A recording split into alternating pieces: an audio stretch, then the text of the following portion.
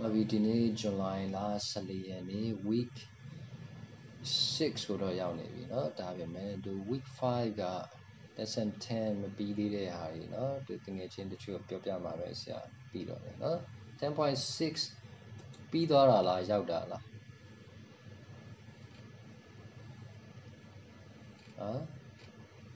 ပြီးသွားတာလားရောက်အခုစမှာပေါ့เนาะအဲ့လိုလား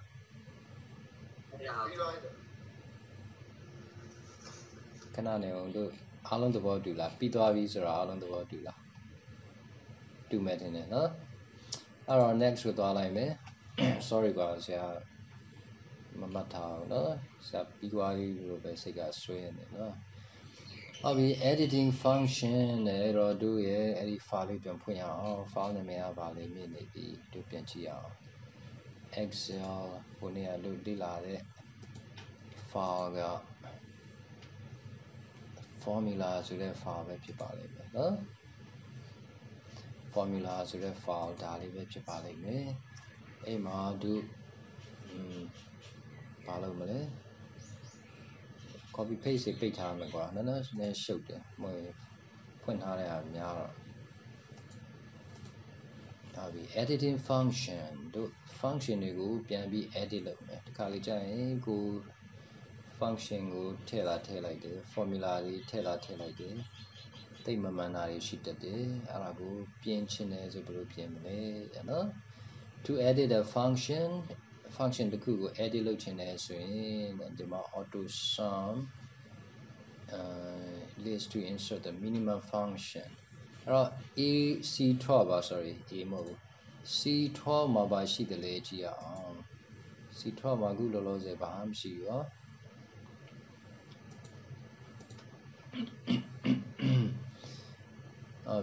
select cell C12 and use the auto sum list to insert the minimum function ဟုတ်ပြီ auto sum ဆိုတဲ့ဟာကိုသုံးပြီးတော့တဲ့ auto sum ကိုတော့ sum ကိုတော့မသုံးဘူးเนาะ auto sum ထဲမှာ minimum ဆိုတဲ့ဟာကိုသုံးမယ်ဆိုတဲ့အဓိပ္ပာယ်เนาะအခုကဘာရဲ့ minimum လဲအပေါ်က February ရဲ့ minimum ကိုလုပ်ချင်နေတာเนาะဒါမဲ့ तू ကဘာသွားပြီး select လုပ်ထားလဲအရှိရဟာလေးသွားပြီး select လုပ်ထားเนาะအဲ့ဒီစာကိုเนาะ February ကနာမည်လူနာမည်၄ခုနောက်ပြီး enter နေအောင်ဟုတ်ပြီเนาะတို့ဘာလုပ်လိုက်လဲC5 to C8 ဆိုတော့ပြောင်းပေးလိုက်တယ်เนาะ C5 to C8 ဆိုပြောင်းပေးလိုက်တယ်အဲ့တော့ select the range you want to use in the calculation တို့ပြန်ကြည့်အောင် C5 to C8 เนาะစောစောတော့သူခန့်မှန်းပြီးတော့ဘာထည့်ပေးလဲဒီဟာလေးထည့်ပေးတယ်เนาะအဲ့တော့အဲ့ဒါကမားလေအဲ့ဒါကိုတို့ဘာလုပ်ပေးလိုက်လဲစောစောတော့ငါကဘာလဲ B12 ဆိုပြီးတော့သူပေးတာ B12 စားကိုတော့တို့ဘာပြန်ပြင်လိုက်လေနော် C5 to C8 ပြန်လုပ်ရအောင်နော် C12 ကို select လုပ်တယ်သူ့ထက်မှာ minimum ဆိုတဲ့ function ထည့်အောင်ဘယ်လိုသွားလဲ auto sum နဲ့သွားလဲ minimum ကို click ပေးတယ်တော့ B12 ဆိုပြီးတော့ခန့်မှန်းပြီးတော့ထည့်လိုက်တယ်ဒါပေမဲ့သူခန့်မှန်းတာဒီနေရာမှာမှားပါတယ်နော် Excel ခန့်မှန်းပေးတဲ့ဟာဒီနေရာမှာမှားနေတယ်တို့ဘာပြန်လုပ်မလဲဒီကနေဒီထိเนาะ C5 ကနေ C8 ထိနော် select လုပ်ပေးမယ်ပြီးရင်ဘာလုပ်မလဲဒီလိုလေးပြင်ပေးလိုက်တာကို edit လုပ်တယ်လို့ခေါ်တယ်เนาะ function ကို edit လုပ်တယ်မှာရှေ့က function နာမည်ကိုတော့မပြင်ဘူးပေါ့เนาะ function ရဲ့ green ထဲမှာရှိတဲ့ argument လို့ခေါ်မှာအဲ့ဒါလေးပဲပြင်ပေးလိုက်တာเนาะပြီးရင် enter နှိပ်လိုက်ရင်အဖြေရလာပြီအဲ့ဒါကိုလှုပ်လိုက်တာဖြစ်ပါတယ်အဲ့တော့ဒီမှာဘာမှအထူးထွေမရှိတော့ပါဘူးเนาะနောက်တစ်ခုသွားလိုက်မယ်သူလှုပ်တဲ့ပုံစံကတစ်မျိုးပေါ့เนาะသူလှုပ်တဲ့ပုံစံကတစ်မျိုးပေါ့လေလို့ထင်တယ်ခဏเนาะဆရာပြန်လှုပ်ရအောင်ခုနဟာပဲခုနနီလန်တိုင်းပဲ minimum ဟုတ်တယ်เนาะဟုတ်လားဆရာလှုပ်တာတစ်မျိုးပေါ့အဲ့တော့သူလှုပ်တဲ့နီးကတခြားနီးဖြစ်နိုင်တယ်ဒီကနေ insert function ပြီးတော့ minimum min ဘယ်နာမှာလဲ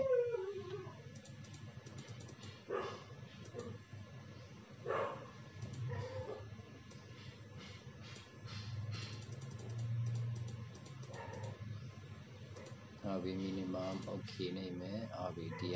ဒီလိုလေးဖြစ်နေတာเนาะအဲ့တော့သူလုပ်တဲ့ပုံစံအရဆိုရင်ဒါလေးနေမယ်ဒါနေပြီးမှဒီကနေဒီထိเนาะ select လုပ်မယ်ပြီးတော့ဒါလေးပြန် click ပြီးရင်ဟာလာဒီမှာတန်ဖိုးလေးဒီမှာပေါ်နေပြီ okay နေเนาะ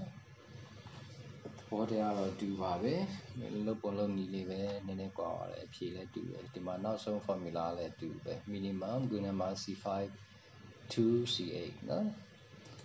ပြီနောက်ဆက်သွားရအောင် using auto calculateကိုသုံးရအောင်เนาะပြီဒီမှာဘာကိုလုပ်မလဲauto calculate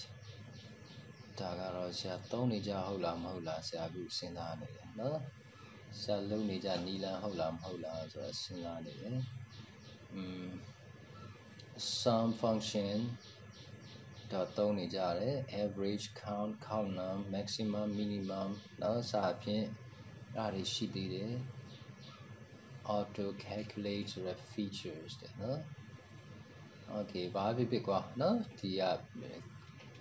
step by step လိုက်လုပ်ရအောင် select the range you want to calculate ကိုတွက်ချင်တဲ့ range ဆိုတော့သူက January ကနေ March ထိဒီခုနကပုံကို၄ယောက်ရဲ့เนาะဒီကိန်းကဏ္ဍတွေကိုတို့ select လုပ်လိုက်မယ်เนาะ January ကနေ March ထိပုံကို၄ဦးဆိုတော့ဒါပေါ့เนาะ select လုပ်လိုက်ပြီ number 2 release the mouse button the result of the enable auto calculate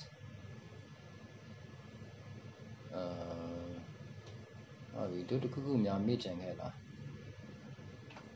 တခုခုများမေ့ကြံခဲ့လားဘာဖြစ်လို့လဲအခုကဘာမှဖြစ်မလားเนาะဒါမဲ့သူပြောတဲ့အတိုင်းဆိုရင်တော့ mouse ခလုတ်လေးလွတ်လိုက်တာနဲ့ဘာဖြစ်လဲလဲauto calculate ဆိုတဲ့ဟာက status bar မှာပေါ်မယ်เนาะတို့မှမပေါ်ပါလားဟိเนาะauto calculate တွေတော့ဒီမှာဆရာ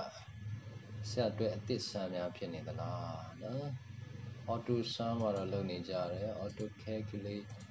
ဆိုတဲ့ဟာကမလုပ်နေကြဘူး okay ဆရာအတွက်ကဘယ်လိုဖြစ်နေလဲ auto calculate ဒီထက်မှရှိလား calculate now calculation okay တို့ internet မှာရှာအောင်เนาะပါပြီ Excel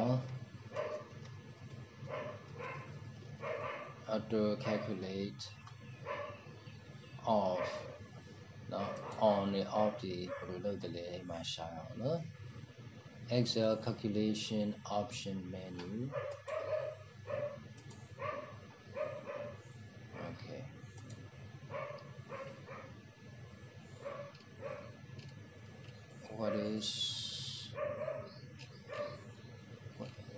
how to turn on Excel calculation option menu you know Excel option panel file more options being formulas calculation option okay Excel file moreဒီထက်မှရှိမလားနော် formulas automatic calculation option ထဲမှာ auto work calculation automatic ဒါပဲလားမသိပါဘူးနော် auto calculate ဆိုတော့တသက်ရှိသေးသလားတော့ဒါပဲနဲ့တူတယ်နောက်ဆိုတော့လောက်ထားပြီးသားပဲเนาะဖွင့်ထားပြီးသားပဲ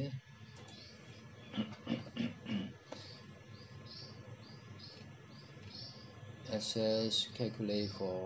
ensure to calculate is active for formulas click on the formula tab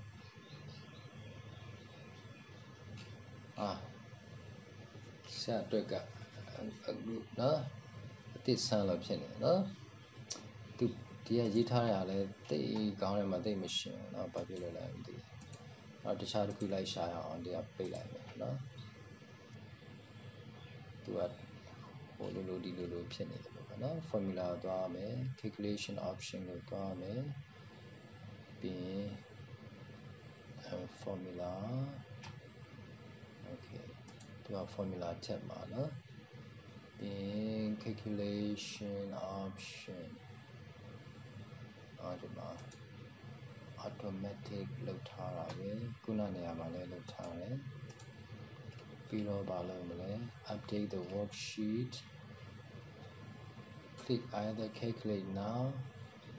calculate sheet okay အဲ့ဒါဆိုရင်ဒုက္ခနာပြန်လုပ်အောင်နော်နောက် select လုပ်ထားမယ်ပြီးရင် calculate now ကိုလုပ်ကြည့်အောင်ဘာဖြစ်လာမလဲဘာမှဖြစ်မလာဘူး calculate sheet ဆိုတာဘာဖြစ်လာလဲဘာဖြစ်မလာဘူးနော်ဒါမှမဟုတ်ကြာတာလား okay ဒီမှာ average ဟုတ်ပြီဒါလေးပေါ်လာနော် average ဆိုတာပေါ်လာတယ်1884.47နော်ဟုတ်ပြီအဲ့ဒါဆိုရင်တော့နည်းနည်းနီးစပ်လာပြီထင်တယ်နော်ဒီဘက်မှာသူကဒီမှာ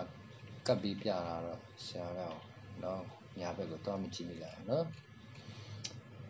okay ဒီမှာဘာကို right click on the status bar လည်းပြီးလို့ရှိရင်ကိုလိုချင်တဲ့တန်ဖိုးကိုယူရအောင်နော်ဒီအခုလောလောဆယ် average ပေးထားတယ် count ပေးထားတယ် sum ပေးထားတယ် right click လုပ်မယ်ပြီးတဲ့အခါမှာ maximum minimum လေးလုပ်ချင်click လိုက် maximum ပြထားပေးမယ်ဘာကို click ဖို့လိုမလဲ maximum ရဲ့ count ရဲ့ sum ရဲ့နော်ဟုတ်ပြီ select the status bar left click customize ဟုတ်ပြီ alright ကြည့်ရတာဒီကcount ပါတယ် maximum ပါတယ် average ပါတယ် sum ပါတယ်ဟုတ်ပြီ auto calculate ကဘာလုပ်ပေးလဲသူ select လုပ်ထားတဲ့ဟာရဲ့တန်ဖိုးကိုသူပြပေးတယ်เนาะဒါပေမဲ့ဘယ်နေရာမှမထည့်ပေးဘူးเนาะဆရာကမျောနေနေတာတန်ဖိုးတနေရာမှာများထည့်ပေးမလားလို့เนาะဒီမှာမထည့်ပေးဘူးပြရုံပဲပြပေးတယ်အဲ့ဒါက auto calculate ပေါ့เนาะတကယ်လို့ဒီတန်းကိုပဲဒီလေးလုံးကိုပဲယူမယ်ဆိုလဲဘာဖြစ်လဲသူရဲ့ပြန်များဒီမှာပြပေးတယ်ခေါင်းက၄ခုเนาะ၄ခုပဲ select လုပ်ထားဆိုတော့ maximum ဒီထဲမှာမှအများဆုံး2009 sum ပေါင်းလိုက်ရင်9490ဒါနဲ့တော့တူတယ်เนาะဒါလည်းပေါင်းထားတာပဲဆိုတော့เนาะauto calculate ကအဲ့ဒါကိုเนาะနောက်ပြီးဆက်သွားလိုက်မယ်အဲ့တော့တိတ်အထူးဆန်းတော့မဟုတ်ဘူးဒါမဲ့ကိုလုံနေကြမဟုတ်တော့ဘာမှတော့နည်းနည်းကြောက်ပါเนาะ modifying formula using range border เนาะokay အခု range ရဲ့ border ဆိုတာဘောင်လေးကိုအသုံးပြုပြီးတော့ formula ကိုဘာလုပ်မလဲ modify လုပ်မယ်เนาะပြင်ပေးအောင်အဲ့တော့ F9 ကို select လုပ်ပါတဲ့ F9 ထဲမှာပါရှိလဲ F9 ဆိုတော့ဒါပေါ့เนาะ F9 ထဲမှာ formula ရှိနေတယ် sum F5 to X6 ဆိုတဲ့ formula လေးပြီးရင်ဘာလုပ်ခိုင်းလဲ to change the size of a reference range point to the square range handle at the appropriate corner to the range border okay F5 to F6 ကိုမှ F5 to F8 လို့ပြောင်းခိုင်းတယ်เนาะ F5 to F6 okay သူပြင်ရအောင်เนาะဒါလေးနှစ်ချက်နှိပ်လိုက်တယ်ကွာเนาะနှစ်ချက်နှိပ်လိုက်ရင်အခုပေါင်းလိုက်တယ်နှစ်ယောက်ရဲ့တန်ဖိုးပဲပြောပေါင်းရသေးတယ်เนาะငကူတွေကသူပေးထားတဲ့ formula ဖြစ်ပါလိမ့်မယ်အဲ့တော့သူပေါင်းချင်တာပါလဲ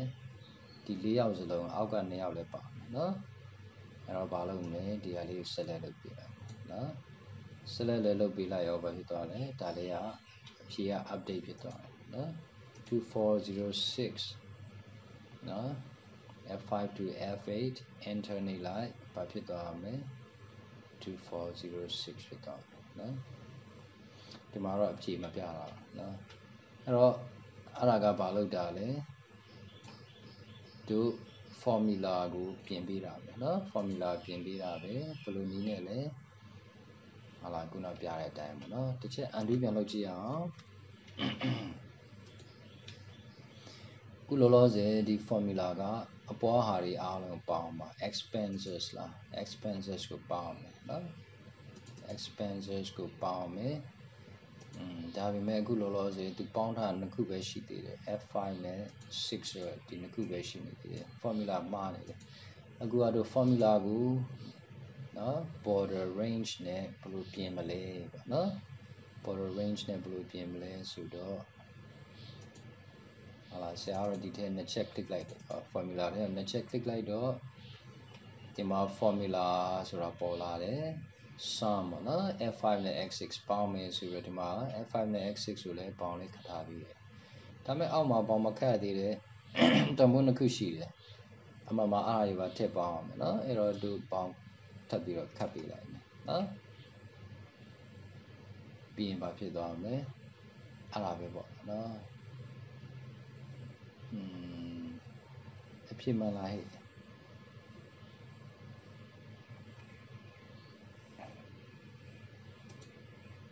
F5 X6 ပဲဖြစ်နေသေးတယ်နော် F5 X6 ပဲဖြစ်နေသေးတယ်ဒါဆိုဖြစ်မှန်မေးလားဒါလည်းမမှန်သေးဘူး F5 X6 ပဲဖြစ်နေသေးတယ်ဒီကနေဆွဲပြအောင်နော်အဲ့ဒါဆိုရင် F5 to F8 နော်အဲ့ဆိုရင်5401ဖြစ်မယ်နော်အဲ့တော့ကိုဘယ်ကနေဆွဲတယ်လဲဆိုတော့လည်းရေးကြည့်နော်ခုနပထမဆရာအလဲကနေဆွဲတာအဆင်မပြေဘူးနော်ဟာလာတစ်ချက်ပြန်လောက်အောင်ဒါလေးနှစ်ချက်နှိပ်တယ် F5 to F6 ဒီကနေဆွဲလိုက်ရင်လည်းဘယ်လိုကြီးလဲနော်တမျိုးကြီးဖြစ်နေနော်အဲ့တော့ဘယ်ကနေပြန်လုပ်မလဲ F5 to F8 ဆိုတော့ဒီကနေနော်ပေါင်းကနေပြန်လုပ်ပြအောင်အဲ့ဆိုရင် F5 to F8 ဒါမှဘာဖြစ်နေလဲF5 F5 ကအများကြီးပေါ်နေ internet ကြည့်အောင်ဗာ error ပေါ်နေ name နော်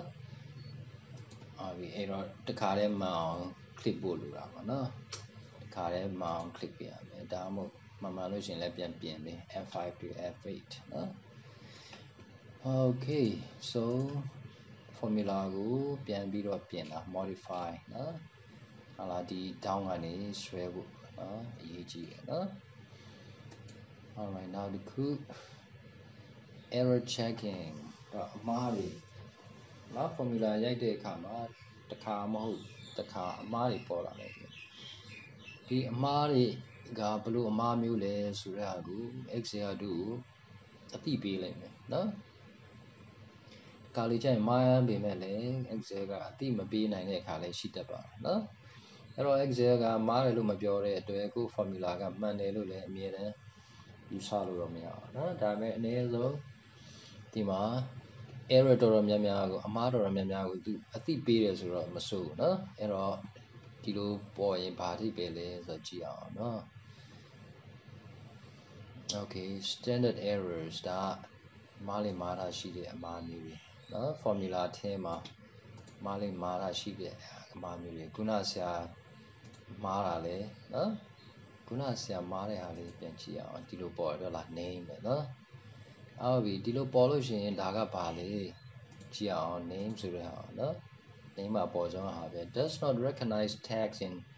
formula တဲ့ formula ထဲမှာရှိတဲ့ tag ဆိုနော် tag ဆိုသူကမသိဘူးနော် F5 F5 ဆိုတော့ဒီမှာ F5 F5 ဆိုတော့မရှိတာ F5 တလုံးတည်းဆိုတော့တော်သေးတယ်နော်အဲ့တော့ F5 တလုံးဖြုတ်ကြည့်အောင် F5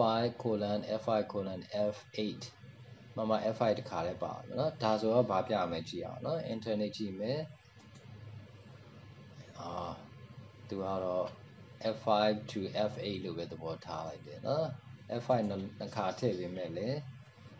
တမိုးကတစ်ခါထည့်တာနဲ့အတူပဲနော်5401ပဲဟာလားအဲ့တော့နောက်အမှားတစ်ခုကြည့်အောင်နော်ခုနကဒါကတော့သိပြီနော် name မှာပါလေဒီ formula အထဲမှာရှိတဲ့စာသားတွေကိုသူကမသိဘူးနော် recognize မဖြစ်ဘူးနော်ဘာမှမသိဘူးနော်ဟုတ်ပြီနောက်တစ်ခု div divided by 0 number is divided by 0 ဆိုကြပါစို့နောက်တို့အကျမ်းတစ်ခုကြည့်အောင်30အစား3ညဆိုပါလေသိလား30အစား3ည30ကို3ညနဲ့စားမယ်ဘာရလဲ3ညပဲရတယ်ဟုတ်လားဘာမှမရဘူးဟာဘိုင်းမပြည့်ဘူးပေါ့စားရင်လည်းโอเคဒါကတော့ကိုယ့်ရဲ့သင်ချာဆရာဆရာမတွေကိုပါသင်ခဲ့တယ်လေဆိုတဲ့ပုံမူတည်ပါနော်30ကို1နဲ့စားရင်ရော30ကို1နဲ့စားရင်ဘာရလဲ30အစား1ကဘာနဲ့ညီမျှလဲဒါတော့လွယ်တယ်လေ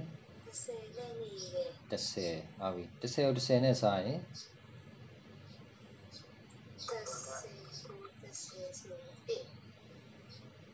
ဟာပြီတင်နော်3ညလားတက်လားတက်ပါနော်ဟုတ်ပြီဟုတ်ပြီ30ကို3ညနဲ့စားရင်ကောဘာရတယ်လဲတချို့က3ညလို့ပြောတာနော်3ညဆိုရင်ဟုတ်ပါမလားဆိုကြပါစို့ဒီ formula လေးရိုက်ကြည့်အောင်နော်30အစားကတော့ဒီလိုပဲရေးအောင်နော် excel ဆိုတော့3ညညီမျှချင်း3ညအဲ့လိုလားတကယ်လို့အဲ့လိုပြောမယ်ဆိုရင်3ညနဲ့3ဟုတ်ပြီ3ညကိုညီမျှချင်းဟိုးပဲပို့ရအောင်နော်အစားဆိုတော့ဟိုးပဲပို့ရင်အမြောက်ဖြစ်သွားမယ်3ညအမြောက်3ညက30ဖြစ်သွားမယ်နော်အဲ့ဒါဆိုရင်တော့လည်းမမှန်ဘူးအဲ့တော့30ကို3ညနဲ့စားရင်3ညရတယ်ဆိုတာမဟုတ်ဘူးနော်3ညရတယ်ဆိုတာမဟုတ်ဘူးနော် infinity လားမသိဆရာရဲ့ဆရာမလည်းတင်ချဆရာတော်တော်များများနဲ့ပညာယူခဲ့ဘူးလေကွာနော်ဟာလာကြောင်းမှာပေါ့ကွာနော်ကြောင်းဆိုတာအတန်းကြောင်းနေပါအဲ့ဒီတော့သူအခုဘာလုပ်မလဲဆိုရင်30ကို3ညနဲ့စားရင်ဘာရမလဲဟိုဆရာက infinity ရတယ်နော် infinity ရတယ်ဆရာရဲ့သင်ချဆရာတွေထက်တယောက်ကအဲ့လိုပြောဘူးလေနော်ဟုတ်ပြီတို့ဥစားမှာကောဒီ excel မှာကောဘာရမလဲကြည့်အောင်နော် equal နဲ့စားလိုက်တယ်30အစား3ည enter နေလိုက်ဒီအမှားမျိုးပြပေးမယ်နော်အဓိပ္ပာယ်ကကိန်းတွေကို3ညနဲ့စားလိမ့်မရှိဘူးเนาะကိန်းတွေကို3ညနဲ့စားလိမ့်မရှိဘူးအဲ့တော့3ညနဲ့မစားသင့်ဘူးပေါ့เนาะကဲလို့စားတယ်ဆိုရင်အဓိပ္ပာယ်ကဒီလိုအမှားမျိုးပြပေးလိုက်မယ်เนาะဘာကြောင့်ဒီလိုအမှားမျိုးပြရလဲကိန်းကို3ညနဲ့စားလို့အဲ့တော့ကိုယ့်ရဲ့ formula ကအမှားပြီးရိုက်မိလို့ဖြစ်နိုင်တယ်ဥမာ3ညနဲ့စားတာမဟုတ်ပဲနဲ့30ကို30နဲ့စားတာဖြစ်ကောင်းဖြစ်မယ်ဒါပေမဲ့တိရိုက်တဲ့အခါမှာကျတော့keyboard ကပြတ်တာပဲဖြစ်ပေါ့နော်ဟာလားနော်30နဲ့စားရင်တော့ဟာလားအဲ့တော့ကိန်းတစ်ခုခုကို3ညနဲ့သွားစားမိရင်ဒီလို error လို့ပေါ်မယ်နော် cell reference not valid နော်ဒီခါလေးကျရင် cell reference ကမှားနေတယ်ဆိုရင်ဒီလိုလေးပေါ်မယ်ဒါကြတော့ဘယ်လိုကြောင့်ပေါ်နိုင်လဲတော့မသိဘူးเนาะဒါပေမဲ့ cell reference ကမှားတယ်ဆိုရင်เนาะအဲ့လိုပေါ့เนาะစမ်းကြည့်အောင်ကွာเนาะဥမာ equal a sum a1 တို့ရဲ့အဆုံးကပါလဲဘယ်သူမှတ်မိလဲ column ရဲ့အဆုံးကပါလဲ xf ဆရာမင်းနေเนาะxfd เนาะ xfd အဲ့တော့ xf e လို့ထားကြည့်အောင်เนาะ xxe1 เนาะ xfe ဆိုတာမရှိဘူးเนาะဘာဖြစ်ဖြစ်ရိုက်ထည့်ကြည့်အောင်အဲ့ဒါဆိုရင်တော့သူက name လို့ပေါ်ပြတယ်เนาะ name လို့ပြပါတယ်ဟုတ်ပြီသူကမရှိတဲ့အတွက်သူ recognize မဖြစ်ဘူး xfd 1ဆိုရင်တော့ဒါတော့ပြဿနာမရှိဘူးเนาะဟုတ်လားဒါလည်း3ည xfd ကလည်းဘာမှမရှိဘူးဆိုတော့ပေါင်းရင်3ညပဲရတယ်ဒါပြဿနာမရှိ Damn it. Guna. No. Cell reference not valid. Cell reference got no money look. No. Money there's in the money. Hey, cell reference look PNB. No, the money. Hobby the shop the my dancing in our body belly. Cell got Jenny. No. Masane. The time I see the king and I'm a son at the Piabi. Tara John Bumet. DR they no do some hobu. We sharp values reality on wrong type of argument or operand is used. Now argument or operand. Operands are valid. Okay, look no? Sanjian equal A plus 2. Now 2 are king and pound look there. E a pound are by look no? Do E ဆိုတဲ့ဟာကိုဒီကဥစ္စာပဲပြပြီเนาะ name နဲ့ပဲပြပြီ unrecognized text ပေါ့เนาะဟုတ်ပြီဒီမှာကျတော့ value လို့ပေါ်လို့ရှိရင်เนาะ wrong type of arguments or operand is used argument မျိုးစာမှားတယ်เนาะကဲဆိုကြပါစို့ဒီတခြားတွေပြောင်းကြည့်အောင် A မလုပ်ဘဲနဲ့ July 14, 20, 22 Okay, there is a problem with this formula, not trying to type a formula. The cuckoo money, no? The cuckoo money, the man, gonna have a benefit or a benefit or we say a Judah video, the value young Judah to the meow, no? Hello, do Majula about dear John Yari Pure, no? Allah, dear John Yari Pure like me. N is in nobody value is not available to a functional formula. The function, the formula, the tambuga, tolomea, not available. N got not available. No? The tambuga, the function, the formula tema. Names invalid numeric values in a formula or function. The formula, the function tema, invalid number value, numeric value. The gain invalid pin. Gain pin. That below the names number net sign the formula tema. The Charlie line being number but the buying of veggie. No, several friends are not separated correctly in a formula. Formula tema several friends have opinion. Mountains are McQuay charter rules or a day baby. Mountains are McQuay charter rules or a day baby.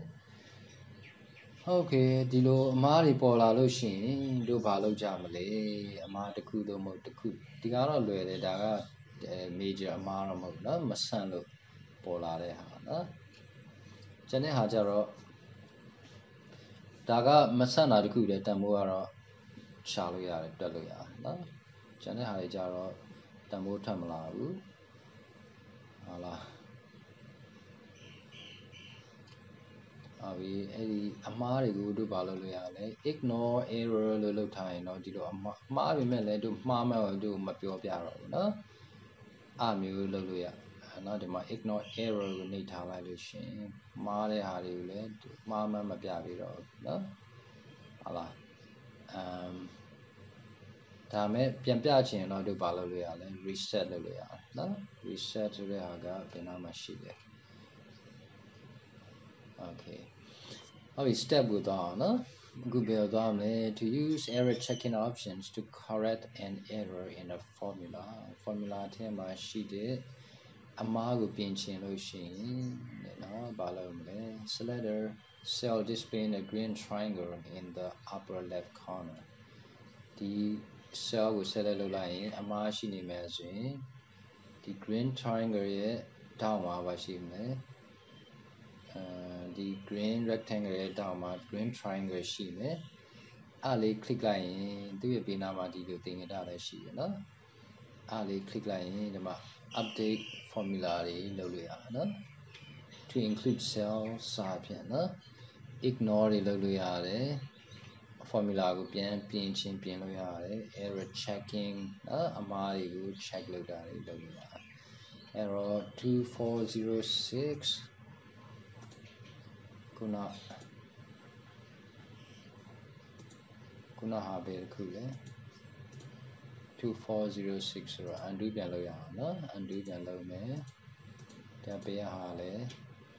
ဒီဟာတတ်ပဲနော်ဒီဟာကို undo ပြန်လုပ်ရအောင်လုပ်လို့ရသေးလားဟုတ်ပြီ2406မှာဘာလုပ်ထားလဲသူကဘာလို့တတိပေးနေလဲဆိုရင်ဒီ sum ကတခြား gain တွေရှိရတာနဲ့ဒီအပေါ်နှစ်ခုပဲပေါင်းထားတဲ့အတွက်နော် F5 နဲ့ F6 ကိုပဲပေါင်းထားတဲ့အတွက်ဒီဒီမှာအမှတ်သားလေးနဲ့တတိပေးနေဟုတ်လားအဲ့တော့တို့ဘာလုပ်လို့ရသေးလဲ update formula to include cell နော် formula omit ဒီမှာအခက်ခဲရပါလေပြဿနာလေးက formula omit ဆိုတာကခြံလက်ထားတယ် adjacent cell သူ့ဘေးနားမှာရှိတဲ့အောက်က cell တစ်ခုပေါ့နော်အဲ့ဒါကိုခြံလက်ထားတယ်ဆိုတော့တတိပေးတယ်အဲ့တော့ update formula to include cell ရင်ပါလိမ့်ပဲလေအဲ့ခြံလက်ထားတဲ့ cell ကိုထည့်ပေးလိုက်ကွာ formula ထဲထည့်ပေးလိုက်ဆိုတော့ဒါလေး click လိုက်ရင်လည်းဘာဖြစ်သွားလဲ F5 to F8 ဖြစ်သွားတယ်ဆိုတော့က F5 to F6 ကနေပြီးတာနော်အဲ့တော့အဲ့လိုအမှားမျိုးတွေဘယ်လိုတို့ပြင်ပေးလို့ရလဲဒီ triangle လေးပေါ်နေမယ်ဆိုရင်နော်ဒီမှာလာ click လိုက်ဒီတဲ့တစ်ခုတော့မဟုတ်တစ်ခုနော် edit in formula bar နေအဲ့လိုမပေါ်ရင်တော့ဒါကမမားလို့ဖြစ်နိုင်တယ်ဒါမှမဟုတ်မှားရသားနဲ့ Excel ကမှားမှမသိလို့မပေါ်တာဖြစ်နိုင်တယ်နော်အဲဒီတော့ဘာမှမပေါ်ရင်တော့ပေါ်အောင်လုပ်လို့မရဘူးเนาะကိုက ignore လုပ်ထားရင်တော့တမျိုးပါเนาะကိုက ignore လုပ်ထားလို့မပေါ်ရင်တော့ reset လုပ်ပေးရမယ်เนาะဟာလား reset လုပ်ပေးရမယ် reset ဘယ်လိုလုပ်မလဲအဲဆို ignore ရင်လုပ်ကြည့်ရမှာပေါ့เนาะဒါ ignore တွေပါလဲဆရာလုပ်နေကြတော့မဟုတ်ဘူးများသောအားဖြင့်မှားရစဉ်ကိုယ့်ဘာကိုပဲပြင်လိုက်တယ်เนาะဒီကနေပြင်တာမရှိဘူးเนาะ ignore ကိုလုပ်ကြည့်အောင် ignore ဆိုမပေါ်တော့ဘူးเนาะအဲ့ဒီခုနမေးတာဒီမေးခွန်းလာတော့မသိဘူးဒီလိုမပေါ်လို့ရှိရင်ပြန်ပြီးတော့ဖော်ချင်တယ်ဆိုရင်ဘယ်လိုလုပ်မလဲခုနသင်ခန်းစာထဲမှာတော့ reset လုပ်ပါဆိုပြီးတော့เนาะအဲ့တော့ဒီမှာ reset လုပ်တဲ့ဟာများရှိမလားကြည့်အောင်เนาะ reset လုပ်တဲ့ဟာများရှိမလားဟုတ်ပြီဒီမှာ right click လုပ်တာမတွေ့ဘူး right click လုပ်တာမတွေ့ဘူးဆိုတော့တို့ option ထဲမှာသွားရှာမယ် formula နဲ့ဆိုင်တယ် formula ကို click မယ်ခုနတို့ဘာလုပ်ထားလဲ ignore လုပ်ထားတယ်เนาะ error checking မှာဒီမှာ reset ignore error ဆိုတော့เนาะဒါလေး click လိုက်ရင်တော့ဘာပြန်ဖြစ်သွားမလဲပြန်ပေါ်လာတယ်မှာเนาะ3000လေး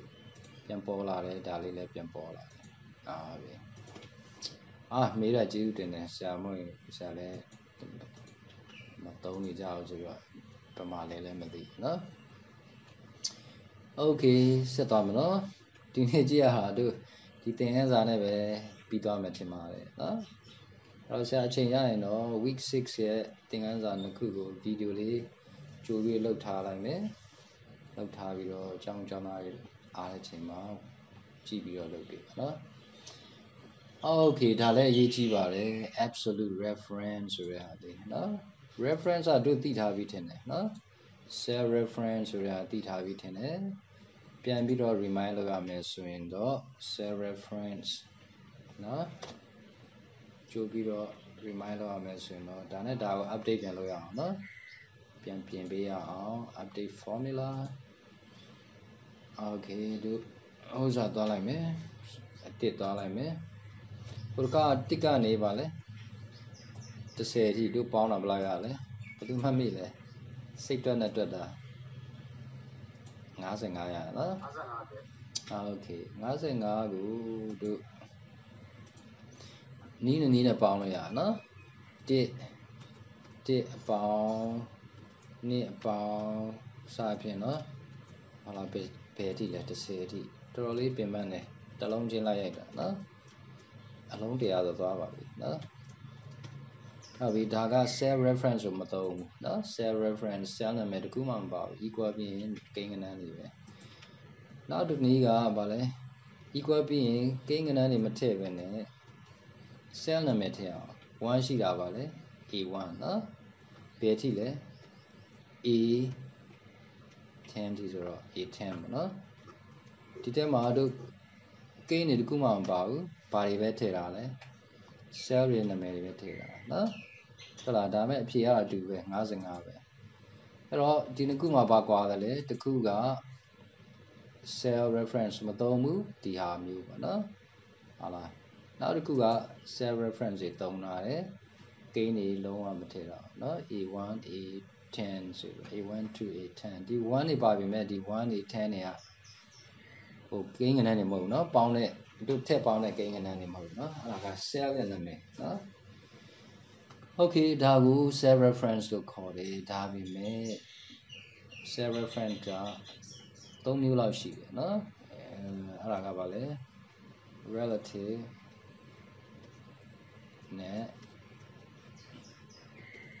absolute နဲ့ mix ဆိုတော့3မျိုးရှိတယ်ကွာနော်အခုလိုမျိုး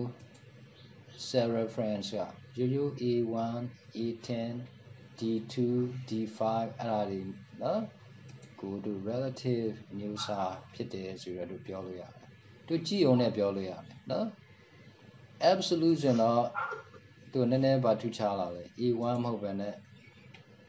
cell နာမည်ထဲမှာဒေါ်လာတင်ငင်တာတွေပါပါတယ်ဒီဒေါ်လာကတော့ပတ်စံကိုပြောတာတော့မဟုတ်ဘူးနော်ဟာလာဒေါ်လာတင်ငင်တာတစ်ခုခုပါပြီးဆိုရင်တော့ဒါက relative မဟုတ်တော့ဘူး absolute ဖြစ်နိုင်တယ် mix ဖြစ်နိုင်တယ်နော်ဟာလာ okay တို့ဒီမှာဒေါ်လာ sign လေးပါလာလို့ရှိရင်တော့အဲ့ဒါက relative မဟုတ်တော့ဘူးဟုတ်ပြီဒီမှာဇာတ်ကွက်ကိုကြည့်အောင် C1 ဒေါ်လာတင်ငင်တာလုံးဝမပါဘူးသူကပါလဲ relative နော်အဓိပ္ပာယ်ကဒီ C ဖြစ်ဖြစ်1ဖြစ်ဖြစ်တို့ဟာလာ copy လုပ်လိုက်တဲ့အခါမှာနော်သူက adjusted ဖြစ်နိုင်တယ် adjusted ဆိုပြောင်းသွားနိုင်တယ်နော်ဟုတ်ပြီဒီမှာ mix ဆိုတဲ့ဟာကပါလေ C ကို C ရဲ့ရှေ့မှာဒေါ်လာတင်ရတာထည့်တာလေဒေါ်လာ C1 ဒါက mix ဖြစ်တယ် C ကမပြောင်းနိုင်တော့ဘူးနော်ဟာလာ C ဆိုတဲ့ဟာမပြောင်းနိုင်တော့ဘူး C1 1ကတော့ပြောင်းနိုင်တယ်အဓိပ္ပာယ်ကဒေါ်လာ C1 ဒေါ်လာ C2 ဒေါ်လာ C10 အားမျိုးတွေဖြစ်သွားနိုင်တယ်ဟုတ်ပြီအောက်တစ်ခု mix ကိုဘာမှထားလဲ1ရဲ့ရှေ့မှာထားတယ်1ရဲ့ရှေ့မှာထားတဲ့ခါကျတော့1ကမပြောင်းနိုင်တော့ဘူး C ကပြောင်းနိုင်တယ် C ဒေါ်လာ1 D ဒေါ်လာ1 E ဒေါ်လာ1ဆိုဖြစ်နိုင်တယ် absolute ကျတော့တစ်ခုမှမပြောင်းတော့ဘူးနှစ်ခုစလုံးရှေ့မှာဒေါ်လာတင်ငင်တာလေးထားတယ်နော်ဟုတ်ပြီအဲ့ဒါကျတော့ဘယ်လိုနေရာမှာအသုံးဝင်တယ်လဲနော်ဘယ်လိုနေရာမှာအသုံးဝင်တယ်လဲဒီလိုနေရာမျိုးမှာနော် commission ရခိုင်နှုန်းဟာလာဒီ sell တွေအားလုံးကိုဗာနဲ့မြောက်မလဲ commission နဲ့မြောက်မယ်နော် commission နဲ့မြောက်မယ်ဟာလာ okay အဲ့ဒါဆိုရင်တော့ဒီနောက်တစ်တန်းသွားဖို့တော့နီးလာပြီနော်okay ဒီမှာကြည့်အောင် commission ရတယ်မှာနော် commission ကိုတို့ဗာနဲ့မြောက်မယ်ဒီမှာ E5 အမြောက် I1 နော် I1 ဖြစ်နေတယ်ဒါပေမဲ့ဒီ commission ကဒီတိုင်းဆိုရင်ဘာဖြစ်မလဲဒီတိုင်း copy လုပ်လို့ရှိရင်တန်ဖိုးတွေကမှားတယ်ဟုတ်လားဘာဖြစ်လို့လဲသိလား E5 ကပါလဲ E5 ကဒါနော် total ဒီ total ကိုဗာနဲ့မြောက်လဲဒီ10ရာခိုင်နှုန်းနဲ့မြောက်တယ်ဆိုတော့ဒီတစ်ခုအတွက်ကအဖြစ်မှန်တယ်အောက်တစ်ခွက်ဆင်းလိုက်တော့ E6 ကတော့ဒါဟုတ်တယ်အောက်တစ်ခွက်ဆင်းတင်တယ်သူလဲနော် total ကအောက်တစ်ခွက်ဆင်းတင်တယ်ဒါပေမဲ့ commission ကိုလည်းသူတစ်ခွက်ဆင်းလိုက်တယ်ဆိုတော့ I1 ကနေ I2 ဖြစ်သွားတယ် I2 မှာဘာမှမရှိတဲ့အတွက် E6 နဲ့0လို့ပဲပြောအောင်เนาะဘာမှမရှိဆိုတော့0နဲ့မြောက်တော့0ပဲရတယ်အောက်တစ်ခုလည်းအဲ့တိုင်းပဲ I3 ဖြစ်သွားတယ်ဟုတ်လားမမဒါတွေကဘာပဲဖြစ်တင်လဲ I1 ကြီးနဲ့ပဲမြောက်အောင်ပဲဒီ total sales တွေအားလုံးကနော် I1 နေနဲ့ပဲမြောက်အောင်မယ်အဲ့လိုနေရာမျိုးမှာတို့ဘာလုပ်ရအောင်လဲ absolute ကိုသုံးရအောင်မယ်ဒီ I1 မှာ E ကိုတော့ absolute မသုံးရအောင်နော်ဘာဖြစ်လို့လဲ E5 ကနေ E6 E6 ကနေ E7 E7 ကနေ E8 တကွက်ချင်းဆင်းသွားအောင်မယ်ကဲအဲ့တော့တို့ဘာလုပ်မလဲကိုယ့်ဘာကိုဒေါ်လာတင်ရတာလေးရိုက်ထည့်လို့ရတယ်ဒေါ်လာ I ဒေါ်လာ1ပြင် enter နေလိုက်အဖြေကအဲ့ဖြေပဲဒါပေမဲ့တို့ဒီလိုကူးလိုက်တဲ့အခါကျတော့ဒီကောက်အဖြေမှန်သွားပြီနော်5164က30နဲ့မြောက်တယ်ဆိုတော့တနည်းအားဖြင့်တသမတနေရာရွှေ့လိုက်တယ်နော်ဟာလားဒါလည်းတသမတနေရာရွှေ့လိုက်တော့636.8 555.4ဆိုတော့ဟုတ်လားအဲ့တော့ဒီနေရာမှာဘာလုပ်လိုက်လဲ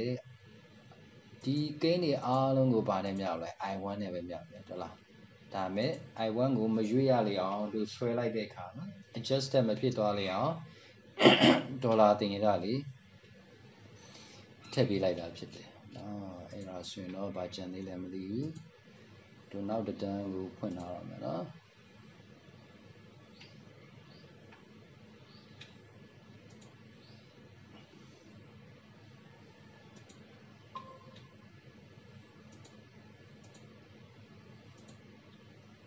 Okay, using the if function တဲ့နော် if ဆိုတဲ့ function ကိုအသုံးပြုပါနော်ဒါပြီးရင်ပြီးပြီဆိုတော့ဒါလေးတင်လိုက်မယ်အတန်းပြောင်းစရာရှိတဲ့လူကပြောင်းလို့ရပါတယ်ဟုတ်ပြီInDesign ဖွဲ့ခဏလေးစောင့်နော်ဆရာဟိုဘက်အတန်းကိုပြီးအောင်လုပ်လိုက်အောင်ဟုတ်ပြီ if ဆိုတဲ့ function ကဘာအတွက်လဲနော်ဒီအခြေအနေတစ်ခုကဟုတ်လားမဟုတ်ဘူးလားဆိုတာကိုသူကစစ်ပေးတယ်နော်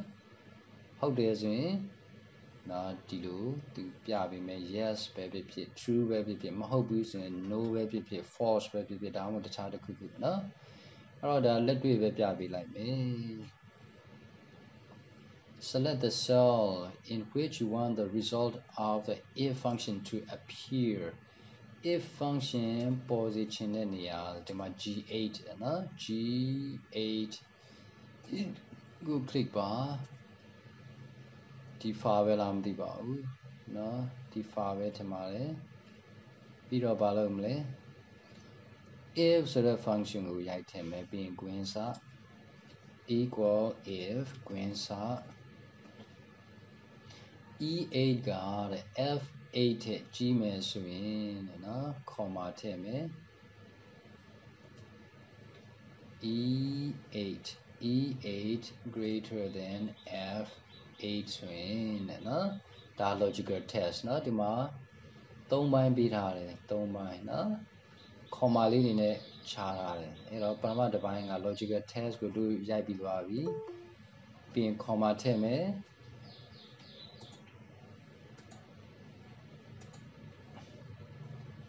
InDesign ခဏလေးစောင့်ပြီးတော့နော် Excel လေးအဆုံးတက်လိုက်မယ်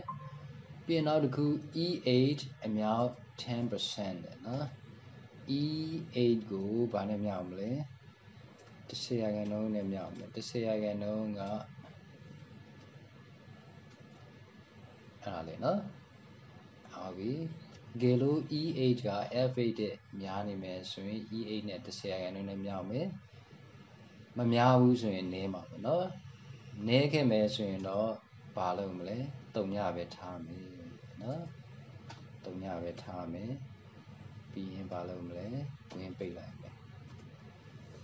ဒီမှာဘာဖြစ်လဲ net profit နော် E8 က F8 ထက်များတဲ့အတွက်နော်မများတာရှိလားမများတာမရှိနော် E8 နဲ့10% နဲ့မြောက်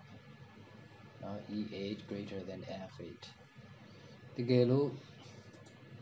ဒီကောင်ကိုဘာလုပ်မလဲပြောင်းကြည့်အောင်နော်ဒါမှဒီကောင်ပြောင်းဖို့အတွက်ကဒီဘက်ကဟာတွေပါလိုက်ပြောင်းနော်ဒီဘက်ကဟာတွေပါလိုက်ပြောင်းရမယ်ဆိုတော့ဒါတော့မလွယ်တော့တကယ်လို့များတို့ဒီကနေပဲပြောင်းကြည့်အောင်1054လို့ပြောင်းကြည့်အောင်1054လို့ပြောင်းလိုက်မယ်အဲဒါဆိုရင်ဒီ net profit ကပါ3ရတယ်နော်ဘာဖြစ်လို့လဲဒီ formula ကြည့်လိုက် E8 က F8 ရဲ့ကြီးမယ်ဆိုရင်တော့ E8 ကို10ရာခိုင်နှုန်းနဲ့မြောက်မယ်ဒါမှန်ခဲ့မယ်ဆိုရင်เนาะဒီအခြေအနေကမှန်ခဲ့မယ်ဆိုရင်ရှေ့ကအခြေအနေเนาะ E8 က F8 ထက်ကြီးသလားဆိုတဲ့အခြေအနေကမှန်ခဲ့မယ်ဆိုရင်10ရာခိုင်နှုန်းနဲ့မြောက်မယ်တီးမယ်ဆိုရင်တော့3ညပဲเนาะဒါအခုတီးအောင်ဆရာလုပ်ထားလိုက်တဲ့အတွက်ဘာဖြစ်သွားလဲ3ညဆိုပြပြီးတယ်အဲ့တော့အဲ့ဒီ if function ကအဲ့ဒီလှုပ်ဆောင်ချက်လေးလုပ်ပြီးတယ်เนาะပြန်ပြောရမယ်ဆိုရင် if ကဘာလုပ်ပြီးလဲအခြေအနေတစ်ခုကိုစစ်လိုက်တယ်အခြေအနေနဲ့ကိုက်ညီတယ်ဆိုရင်သူ့ကိုဟာလာ formula တစ်ခုထည့်ပေးလို့ရတယ်အခြေအနေနဲ့မကိုက်ညီတဲ့ဟာကိုတော့နော်ခြားသော formula ဒါမှမဟုတ်တုံညတန်ဖိုးတစ်ခုခုထည့်လိုက်လို့ရတယ်နော်အဲ့ဒါက if function ဖြစ်တယ်ကဲဟုတ်ပြီ review လေးလုပ်ပေးပါနော် to excel ဒီတော့ပါပဲနောက်မှဝင်လာတဲ့လူရှိသေးလားမသိတော်ကြာဝါနော်ဆရာထင်ထားတာထက်ကြာတယ်